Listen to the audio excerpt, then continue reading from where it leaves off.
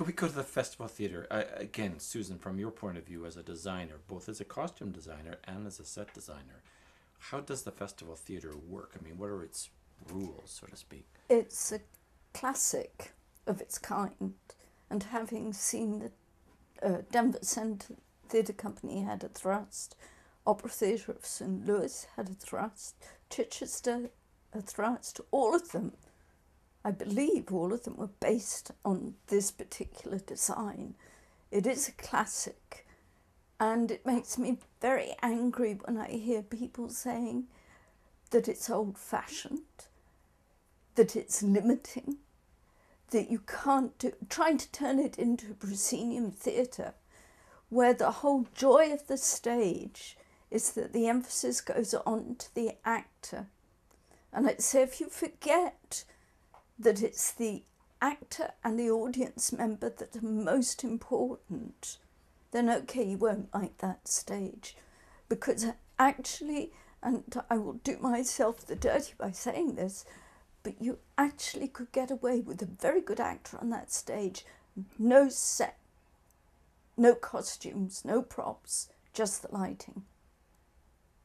Because a good actor will bring the world alive through the words and the way they perform on the stage. But it does need highly trained actors who understand that. Now, as someone who understands space and proportion and structure, how does that stage do that? It's the relationship. If you look at Chichester, I always thought, now I haven't been there for years, but the distance between one audience member across the stage to the other audience members almost too wide, visually, psychologically too wide. There is an intimacy about the festival that none of these other theatres have been able to capture. Proportion of stage to audience, those relationships are very important. So even if you're in the back row of the festival, you don't feel you're too far away from it, either up too high, which has happened, they've got the angle of the seating too acute, or that the audience member feels too far away, or also if the audience member feels too cramped in relationship to the stage. You need a breath between you, the audience member, and the actor. I've always, the few times I've acted on it, I've found that the thrust smaller than I ever imagined. Yes. And is its small size something to do with the resonance in that space? I think so, yes, because I call it an island. That island is for the actor. Right, not for the designer. Not for the designer. And a stage people, that's not built for the designer. No, and it's interesting because Tanya is one of the greatest designers. The other thing I find quite interesting, since they brought the angle in for the audience, the arc of the audience seating, apparently Tanya always wanted to do that. I don't think she was right now. I think she was right the first time. Because it was more than 180, it was whatever, 200 or whatever. Which forced the people on the sides to focus on the island as well as the rest of the audience. What's happening now, directors are trying to push it further and further upstage, which means there's a great number of the audience don't get the full picture. Right. And I think you have to understand that that stage is about acting. It's not about visual effects. It's about acting. Visually, you can enhance what they do on that stage. But if you want to do otherwise, I do feel quite strongly, if you don't like that stage, then don't try and work on it.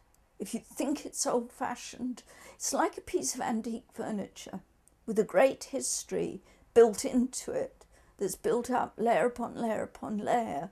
You have to grow out of the stage. And Michael McDonough did a wonderful production, very contemporary, quite a few years back. Measure for Measure? Yes. That I thought worked excellently. It made it feel like a totally different space. You need your imagination on that stage in all areas. You really need to use your imagination. You can't just... The audience, you mean? Everybody. Everybody. You can't just do a play on there. You have to really think about it.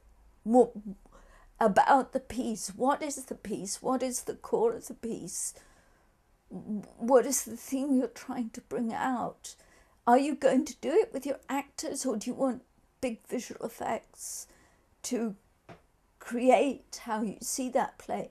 I think, it's at the moment I'm in two minds about the whole thing, because I think, would you take Drottling home? Would you take any classical theatre and change it because it's old-fashioned? Or you mean Drottningham in Sweden? Yes. The 18th century replica that's been found. Yes. Right. One of a kind, very special. I think Stratford falls into that category. And that's not being stuck in my young days, or in it. There'll be never anything else that will better it. That possibly could with that style of theatre. But that style of theatre is unique. Really unique. As I say, I don't think any other theatre quite comes up to the standard of this theatre. Well, they took the Guthrie down in Minneapolis. It's gone.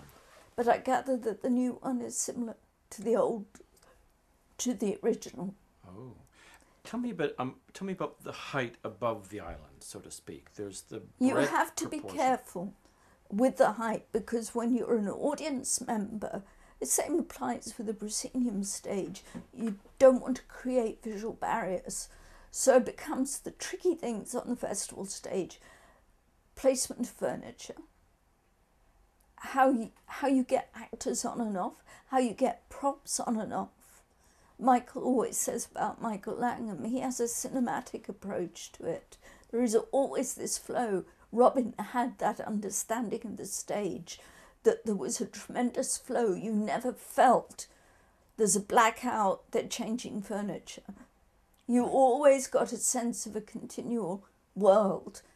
And I think one of the things that helped the theatre I've got to be careful not to say in the old days, but I'm sorry, it was, that there was a very special working relationship between the designer, the director, and the company of actors putting on the play, which meant that the designer was there continually through the rehearsal period. You're talking the time of Robin Phillips, Michael Langham? And John Hirsch. And John Hirsch, those three times, right. And the joy, what made Stratford so different was that it was very much a company feeling. So if something happened in rehearsal, the designer can be called in, come and look and see what's happening, and go away and adjust what they're doing to what is happening on the stage. So there's a cohesion to it, a sense of the piece as a whole, and that they're continually talking to wardrobe, talking to props. I just watched rehearsal and so is doing this with his costume, or I think that chair is too low, it needs, because they're not sitting properly. There was a collaboration and a communication between all areas that does not happen when you lose that company feeling. And I'm afraid the design part of it is very, how the design works is very important in relation, what made the theatre so special and what made so many designers want to come and work here. But if you don't understand, it goes back to the rules. If you don't understand the stage, you don't understand how it works. You had people there that had grown up with the theatre, either in other places before they came in here, so that they really understood how theatre worked, but more importantly, what made this theatre so special and so apart from other people. And it was the working process, so that you all work together to explore, which is a very important part of the art form, whether you be an actor or a designer or a costume painter or a prop maker. You need time to explore, to create something special, something different that you wouldn't see anywhere else. That is why, Garth Drabinsky used all the production people that came out of Stratford because they had such a high standard of work, far higher than anywhere else in North America. And again, that's why people wanted to come here to work, because of those high standards. And the good designer fed off the good cutter, and the good designer helped to train the younger cutter, who is part of that sculptural process of creating what the actor needs.